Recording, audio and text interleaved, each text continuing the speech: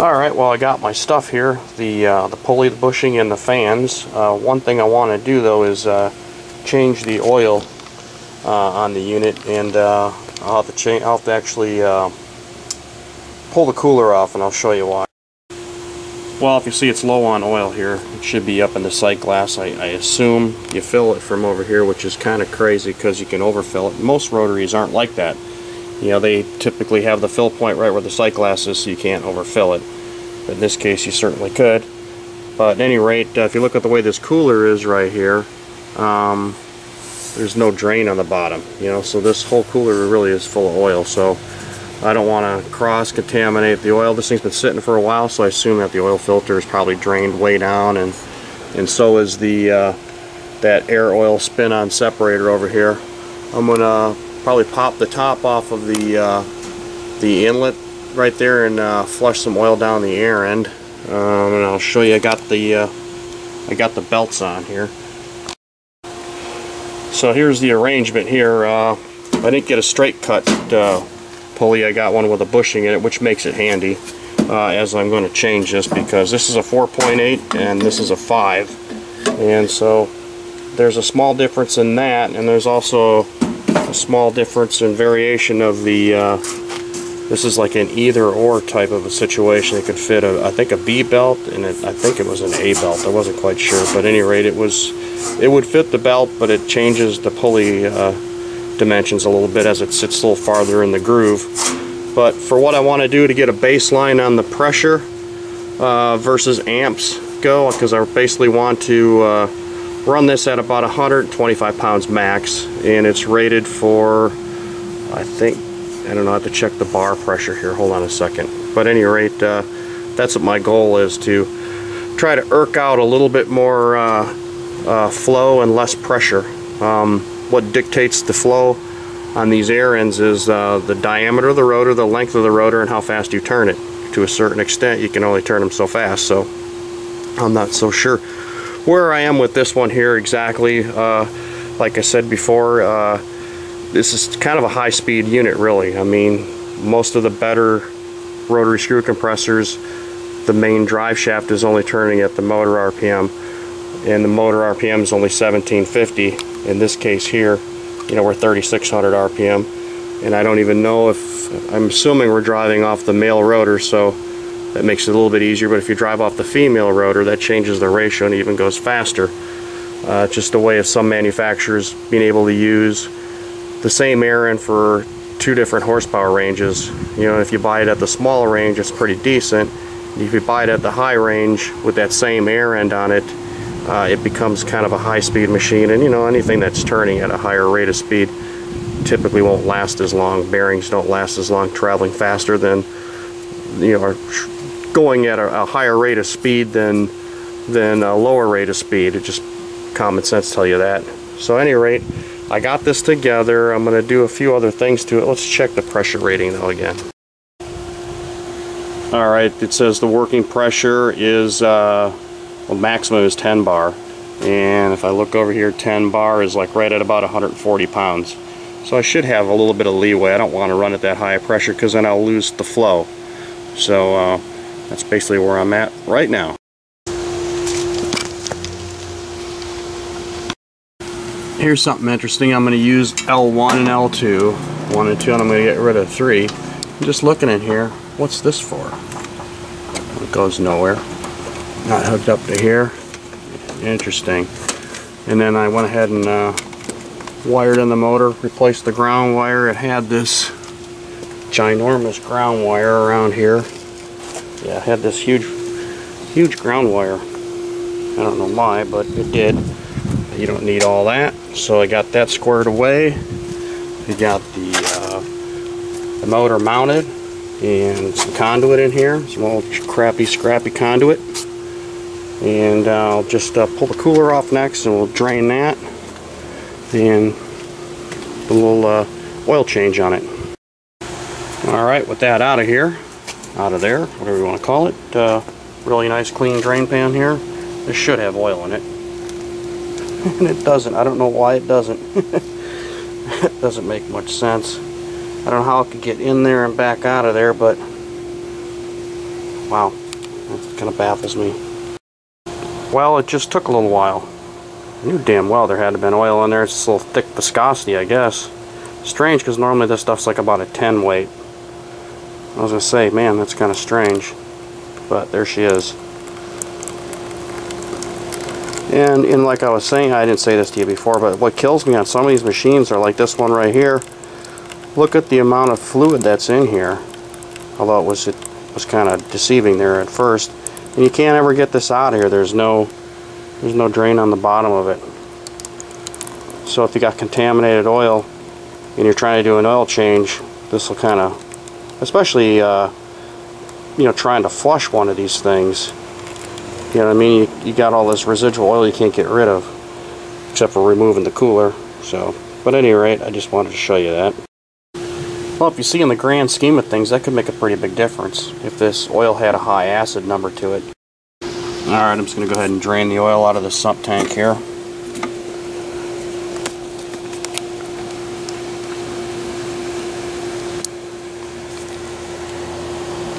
Some chunks of shit coming out of here. Got tired of holding that damn bucket. Alright, this is what's known as a open inlet, and it acts as a check valve. As you can see, it's like a one-way valve, and there's like a piston in here with an O-ring on it, and it just takes a pilot signal here to close it, and that's to stop it from pumping, obviously. Most of these Atlas Copcos are typically got a closed inlet on them, and it requires pressure to open the thing. So this one's a little bit different. But I'm going to pour some oil down here, but it's not, the oil's probably not going to drop past this spring-loaded check valve, so I probably have to put a little screwdriver in here and then carefully pour some oil in here and then rotate it over in the direction it turns, and that should all end up in the sump tank, just to flush the air end out so I don't have to pull a flush on it. Just kind of cock it open like that, and just use this Allen wrench as a way to keep this open so I can get some oil in there. Well, in the risk of making a huge mess here, this funnel here actually is a little bit tall. It's like a transmission funnel, but this will hold that right down. I can just go ahead and pour the oil right down here, and like I said, it should end up right in the sump tank. Alright, so just pour the old oil in, or the new oil in, and then rotate her by hand.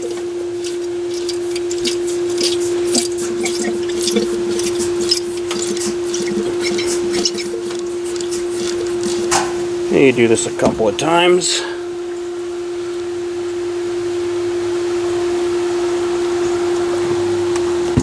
Not to overdo it like I just did, as to make a mess, which we just did. Yeah. I guess that's the price you pay when you got a camera in your hand. But at any rate, so that should all work its way into the sump tank and on top of the motor and straight back down around in here, coming right out of here. So let me clean up that mess and do a few other things. Alright, I got these $20 a piece fans mounted right here. So, and they're going to be drawing the air across the heat exchanger, sucking it out like it was before. Cool thing before is this was a pressurized enclosure. You know, it was reliant on the panels being on it for cooling, as all this was pressurized, and it blew all the cooling air right through the whole package and through the heat exchanger, cooler, whatever you want to call it. But now we have this change, so hopefully this will be enough cooling. I think it really will be. I mean, there wasn't a lot of big draft coming out of this thing before, if I recall, but I wish I had a temp gauge on it, but I got a little infrared thermometer. We can check a few temps on it. So what I'm going to do is wire these up here, just kind of run them through there, and there's a spot down here where the temperature switch was hooked into, and you can see here it's got a little plug where there's nothing happening here, so just knock that little guy out of there like so, and then gives me an extra spot that I can run that wire into, and so it'll be kind of clean in here. Alright, gonna give her a little test around here. I came up with this arrangement here to throttle it back a little bit, so to speak, way of putting a little bit of a load on it, and we can kind of use this as kind of like an orifice test, because I do plan on changing the pulley as well. So let's give her the old test run here and see how she does here. We got the panel off of here, taking looks at a few different things, but so here we go. Plenty of oil, holds about a gallon of oil. Let's give her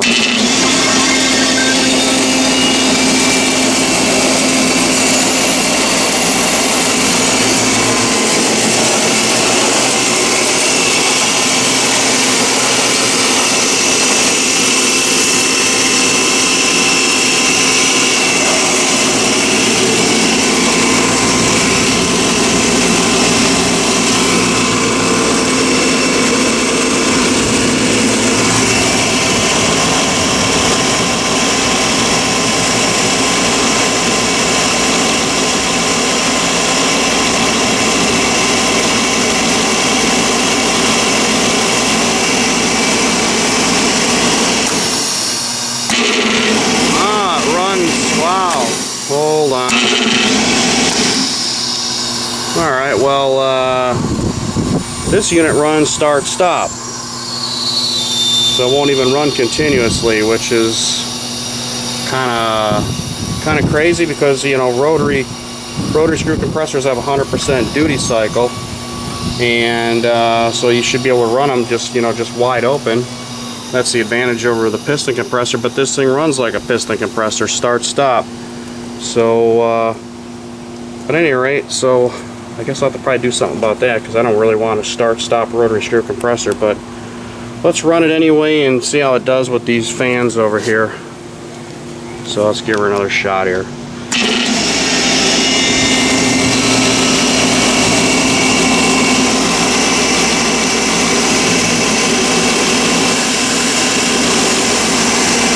Get her to run at about 100 psi, and see what kind of temperature she runs at.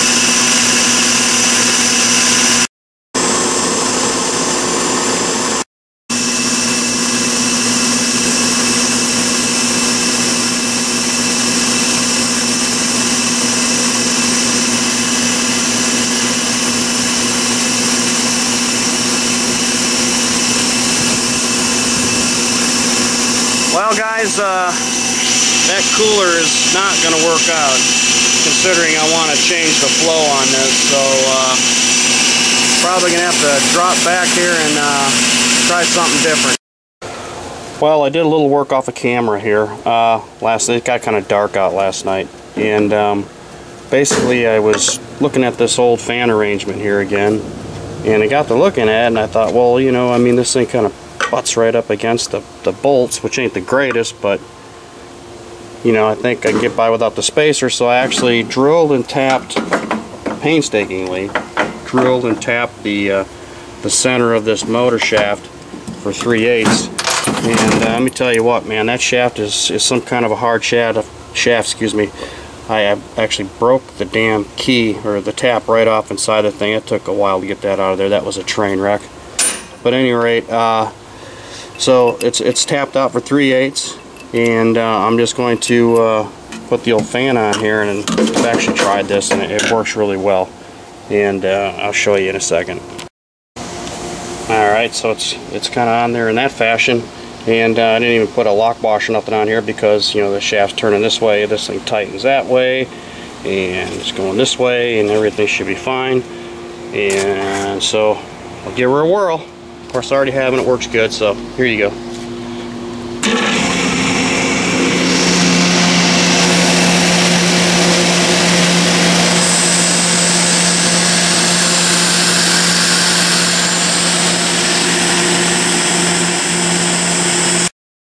Alright, well, I've removed the fan, and I've got this ball valve here that I've been playing with here, and I got it cocked so that we only make 80 psi maximum here. And I'll show you. Hear that? So it should maintain about 80 psi. And check our amperage here.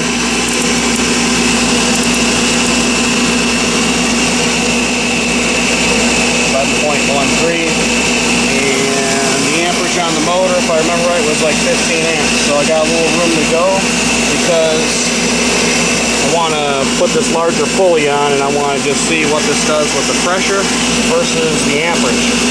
So let me do that. Alright, with the new pulley on, the valve in the same position, and we'll see what we gain for pressure here. We were at 80 before.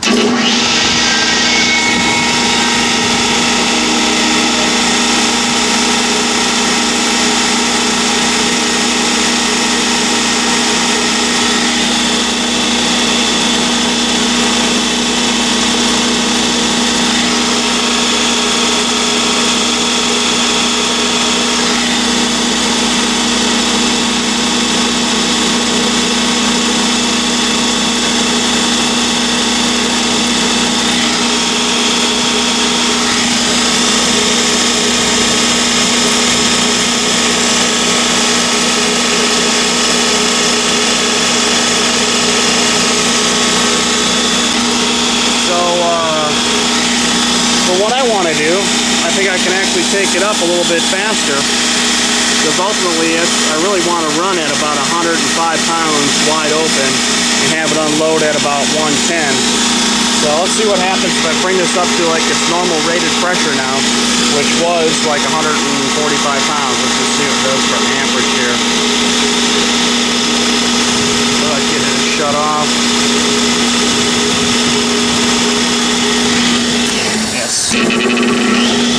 Well, it was at 16, almost 16 amps there, yeah. So, hold on. Well, I'll tell you, this start-stop thing is a bunch of crap. But at any rate, so thanks for watching. Next video I will get into the intake. I already had it apart a little bit, and it's just a check valve. It's not really a throttling intake. So for all practical purposes, this machine is just a start-stop machine all day long. There's nothing I can see from the factory that you could do to make this thing run continuously. So I'm gonna have to get inventive here. But my plans for the throttling the inlet are definitely not going to work with the inlet that's on there, because it's just a check valve. So at any rate, thanks for watching. Stay tuned.